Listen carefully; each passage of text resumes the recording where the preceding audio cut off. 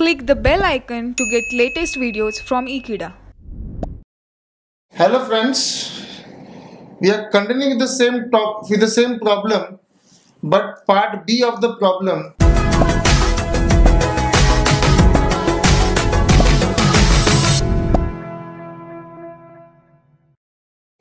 So this was the problem based on 3 production centers, Mumbai, Chennai and Kolkata, and 4 distribution centers, Ahmedabad, Bhopal, Bangalore and Goa.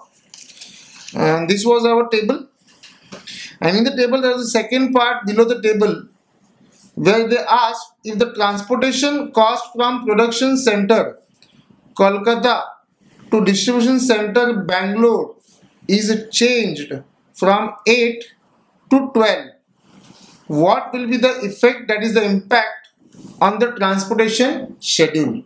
Will it change? If yes, state the reasons. So this is a problem based on transportation sensitivity. We have already obtained the answer of part A, and now there is a question which asks us that if cost from Kolkata to Bangalore changes from 8 rupees to 12 rupees, will there be a change in the final answer? So will my final answer change? That's the question. So this is called as transportation sensitivity. Let's see how to solve this problem. For this we need to refer the final solution of the previous A part, 11A part. The final solution of the A part is here as under. So this was the final solution on our screen. Here we have the solution and we have all the delta values positive. Now I want to make a change from Kolkata to Bangalore. So from Kolkata to Bangalore my cost is 8. Now this cost is I am going to change to 12. So there is a change in the cost from Kolkata to Bangalore from 8 to 12. We can see already there is no allocation from Kolkata to Bangalore. That means at a cost of 8 per unit, it is not advisable, it is not profitable to transport from Kolkata to Bangalore. Now this cost has been increased from 8 to 12, which means that there is an increase in cost. This is quite logical, friends.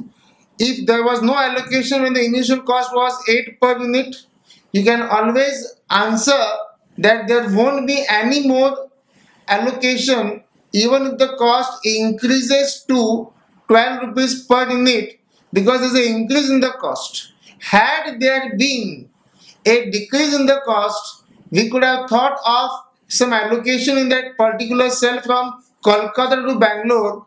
But since there is no such allocation in the initial solution of part A, we can proudly say, we can logically say that there won't be any change in the solution.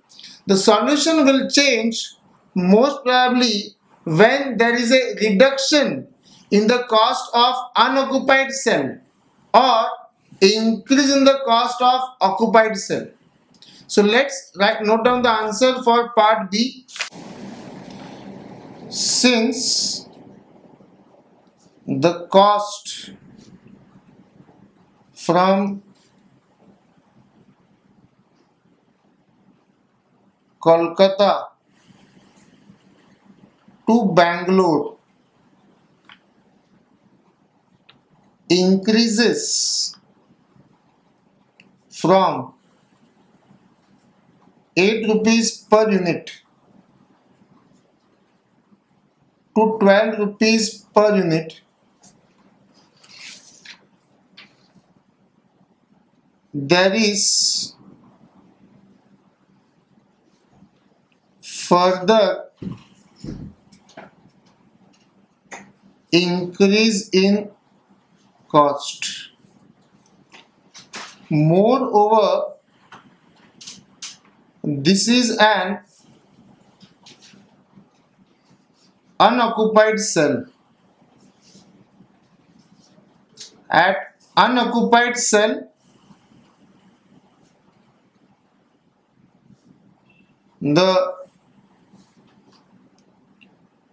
increase in cost will not impact the solution as it is not optimal to make allocation in that particular cell. So friends, we can just conclude that if the cost per unit of unoccupied cell reduces, then there is a scope of making a change in the solution. Then the solution might change. But because the cell is already unoccupied at a cost of rupees 8 per unit, by further increasing the cost from 8 to 12, one can easily conclude that it won't be profitable, it won't minimize the cost. On the contrary, it will increase the cost if you go for allocation in that particular cell. So hence, we can conclude that this change will not impact my solution. Thanks for watching this video. Do subscribe to our channel Ekeeda.